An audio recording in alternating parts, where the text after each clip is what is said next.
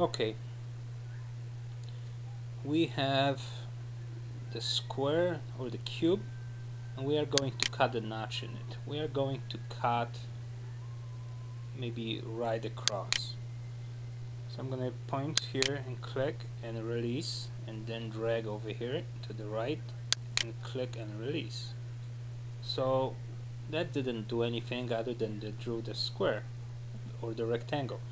But once I go exit here from the sketcher, I'm going to make this point of interest by middle clicking. See, it's much easier to work with it. Okay. Now I'm going to use the pocket command. What that does, it cuts into the part. It cuts it as far as I want. It cuts to the next plane. I'm going to just use dimensions. I'm going to say, oh, make it 10. I'm going to preview it. Yeah, that's about right where I want it to be. So hit OK. Kaboom. See, it cut right into the part. Guess what? Now you can use this face to draw on. And now it's not going to show, but you know it's there. Now you can draw a square and exit again. And you can cut right into that. See how it's nicely attached to the edge, going right against it. Now I'm assuming it is, otherwise I would have to measure to see if it actually is, but for now I'm going to assume that it's correct. So I'm going to go and select the pocket command again. I'm going to reverse the direction by clicking the arrow, and that will drop it down. It will reverse the direction in which it will perform the function. I'm going to go to the next plane. Okay, and I want to cut a nice opening here. Oh, okay. Hit OK, and I got a little part like this. So this is working very well. So as you can see, it's not difficult right now. You know, I may not even get very fancy with it. I don't know it very well, but when I started in it, I had no idea what to do.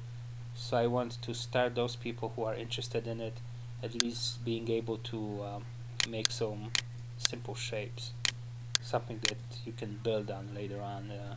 I'm sure you probably will find somebody at work that has some familiarity with CATIA, and you can get books. There are videos online such as mine and I'm sure you will be able to succeed.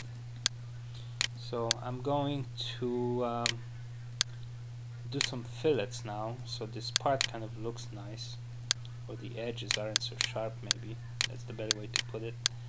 I'm more concerned about the top edges versus the lower ones. So what I'm going to do is select the fillet, edge fillet command. I'm going to select this edge and this edge, and I'm going to middle click, hold it, and left click and hold it, and I'm going to tumble it. Okay, notice that the shape appears inside a bubble. That actually does help with tumbling, because notice that wherever the X is, or the target, it's as if you had it drawn up on a sphere and you were rotating the sphere, and that's how the part is going to move. So I'm going to select the last edge. It's highlighted. I can preview it. Yeah, that looks like a good fillet, 5mm. It's not the best fillet, but it's there. Okay, you can also make this probably like an 8, and that should give you a nice corner, a relatively nice corner. Anyways, a friend of mine taught me how to do this in a different software package. Henry, if you are watching, I appreciate it. That sure works for me. So go ahead and finish the rest of the fillets, and then we are gonna see how that they should look if you fillet all of them 8mm. You can go a little bit further, but for me 8mm will suffice. Okay,